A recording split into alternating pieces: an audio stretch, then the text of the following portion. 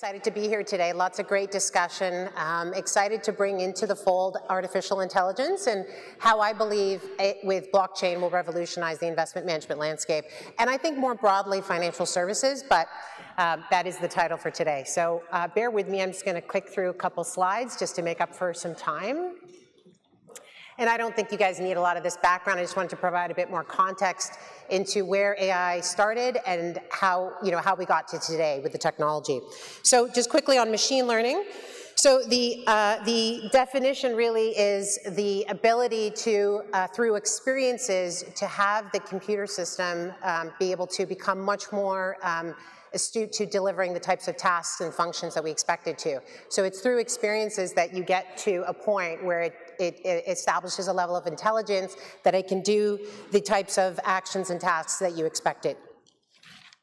So getting into just sort of types of learning algorithms, so unsupervised machine learning, the idea is that you're not dealing with data sets that are defined or labeled. You're dealing with data sets that are unstructured traditionally, and what it's doing is it's taking those data inputs, and so a great example is an e-commerce application, and so you'd have users going through the application, purchasing products, looking at different products, evaluating things, breaking them down, and that interaction in itself is actually allowing the system to become much more familiar with that type of user's interactions. And so therefore they can derive insights as to the type of products and services that that user would like. And so they are able to decipher that information through that experience.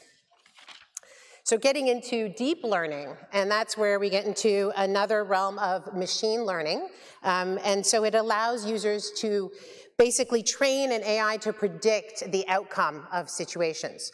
And so what we're dealing with here is more neural networks and the ability to take different forms of data, structured, unstructured data, sound, as well as images, and be able to construct a view of what is expected. So in this case, the idea that you can have images of different types of cats and tigers, et cetera, sounds, all different languages as well when we're dealing with structured and unstructured data, and have the system be able to tell you that this, based on a sound or an image, is a cat and of some kind. So essentially the idea is bringing all of those inputs together to be able to provide that type of responsiveness. And so ultimately the goal is to mimic essentially how the human brain works, and especially the part of the brain referred to as the neocortex, where we do all of our thinking and analysis. So now we're getting into blockchain, and a little bit of background. I like using these diagrams thanks to William McGuire, who published the book, The Business of Blockchain. I find that book for all the business users out there to be quite effective in understanding and distilling what the blockchain can do for different industries. The focus here is, of course, financial services, but you'll realize that it can be expanded across several industries. So blockchain in a nutshell is a combustion of three fields: software engineering, game theory, and cryptography. And so I won't spend too much time going into each one of them, but essentially the focus I want to create is on software engineering. So the aspect here is that the blockchain in itself is really a platform. It's a tool to be able to use to develop applications on. And of course, there are other aspects to it. Bringing up this next image here, I think will distill what I would like to convey as a message today, so that people realize, especially in financial services, that we can go ahead and do trials and rapid application development, developing prototypes to prove some of the use cases that blockchain can satisfy. So here we have a diagram that identifies 4 types of applications that blockchain can basically be applied to. And you have here internet networks, more of a public network, and public, let's say, intranet, where you have private networks below. And so the hybrid, you've got blockchain applications that can sit right on the web and on the blockchain directly, and then you can have some that sit directly on the blockchain. So basically the combination of those gets us to 4 types at the core. And I think that's the biggest thing right now, is that when we look at the different use cases that I'll be talking about, we'll realize that there is the ability to take the inherent capabilities of the blockchain, the security, the cryptography, the transparency, the intelligence of the trusted nature of how people transact, and either use every aspect of that or distill components of it and present it in a different way using the applications that we intend to build on it. So Bitcoin, obviously quick history on the progression of it, started as really a digital, an experiment with a digital currency, thanks to Satoshi Nakamoto. And what we have now since seen is in 2013, the evolution of blockchain 2.0, which is essentially the Ethereum platform and others that have been developed, where there was this realization that it wasn't just about the cryptocurrency, but it's really about the technology that underlies it that is the most powerful aspect of what we have seen today. And then getting into smart contracts, as you all are very familiar, and getting over to proof of stake, where it becomes a little bit more interesting. So currently, the process today is proof of ownership, and so the idea is that, proof of work, and so the idea is that it's really based on the computing power that miners would have to be able to mine currency on the blockchain and to be able to be given the opportunity to mine a block. Now the criteria is changing to proof of stake, and the idea is that it's really not only based on the algorithm and a little bit of the randomness that comes out of the algorithm, but also the amount of cryptocurrency that you're holding. So if you're mining Ether and the amount of Ether that you hold in your digital wallet is a lot more than the other miner, you'll be given that opportunity to mine that block and a higher probability of mining that block. And then we get into scaling, which I think we've all talked a lot about today. But the idea here is that as work is being done through the Ethereum community, as an example, to help with scaling the blockchain, we will have an opportunity to see greater throughput through the blockchain. So higher volumes of transactions being processed in parallel to be able to support the use cases that are quite prevalent to the financial services industry. And so I think once this is overcome, you're going to see endless opportunities for its application. And now we'll get into some of the examples of functions that I think we will see the use of both blockchain and AI. So I'll start with algorithmic trading. So the use of complex AI systems to make extremely fast trading decisions. So that seems like a logical application of AI to something that traditionally has been done by computer programs, less intelligent, and then also by human intervention. And so the idea that we can process these transactions in the thousands or millions per day. Machine learning and deep learning are playing an increasingly important role in calibrating trading decisions in real time. So that's the other aspect. When we talk about real time, it's going to hit a whole new level of what we traditionally know real time to be. Sentiments, news, and analysis. I think that's another area where the stock market moves, as you guys know, in response to a myriad of human perceptions and related factors. And so there is really an opportunity here for us to take a culmination of all data sources that are available today, and data, as you know, is becoming so much more abundant than it's ever been. And so with all that data, we're able to have intelligent insight into where sentiments are around a certain stock, around a certain company, around a product, a technology. And so I think that will really open our eyes to where we can get to with that type of analysis. Financial advice.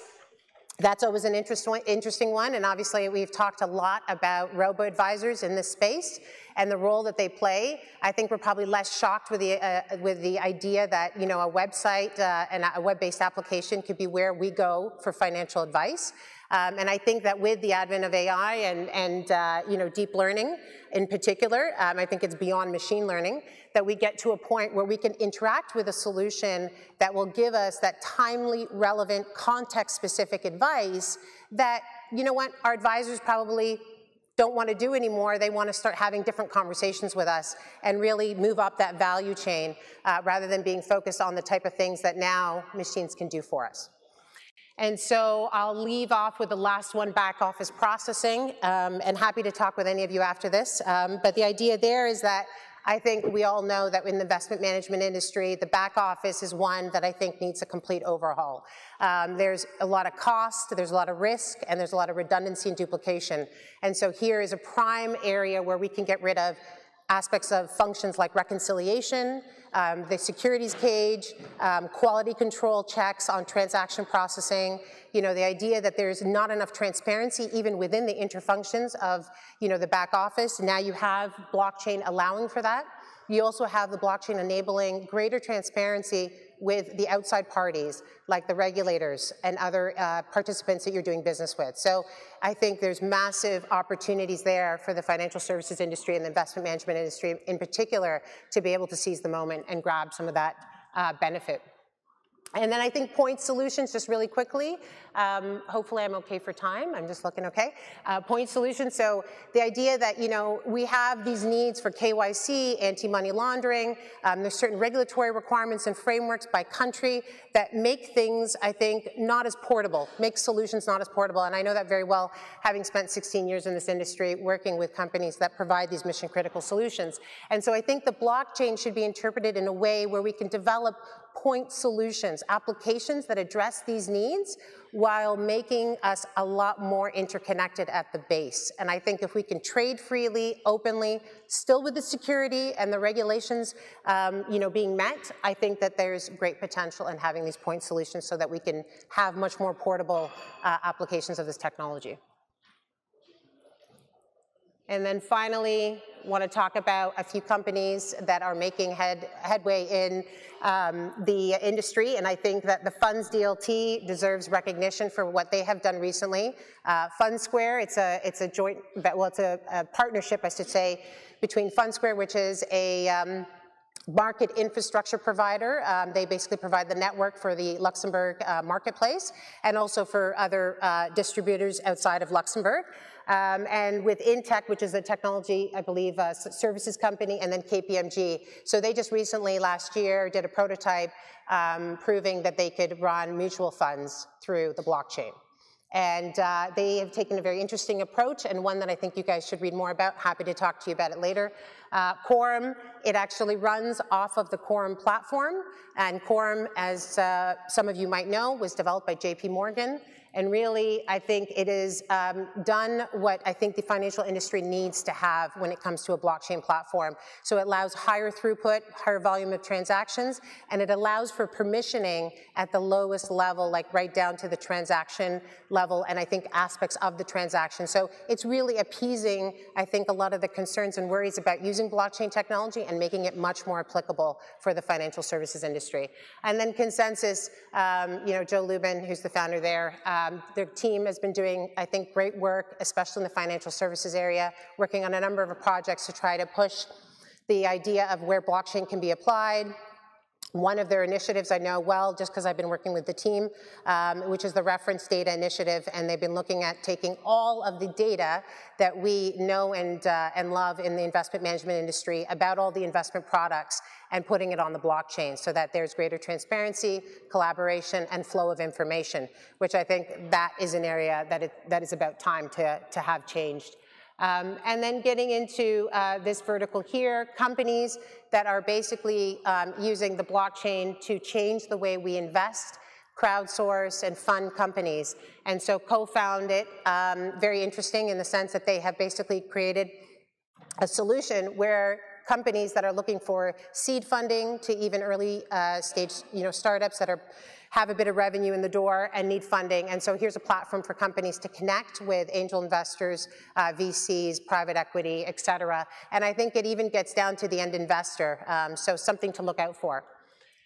And then the final category here is the AI space. And so I'm going to give a shout out to the Flybits, Integrate.ai, Realtor.ai, and Singularity.net, all companies that are making great progress in the AI space and are doing some, I think, pretty brilliant things. They might argue that it's not where they would like it to be, but great, great things that I think are going to provide much more context-specific services that can be applied to the financial services industry. So when I think about the model of a robo-advisor and getting that context-specific advice, those are the companies that I think are going to be able to provide that and allow us to get to that point. And then Singularity.net, I think, is unique because they're using the blockchain to create a marketplace for the exchange of AI technology. So I think you'll see a number of really interesting things coming out of them. And I think that's it. I'll end with this slide.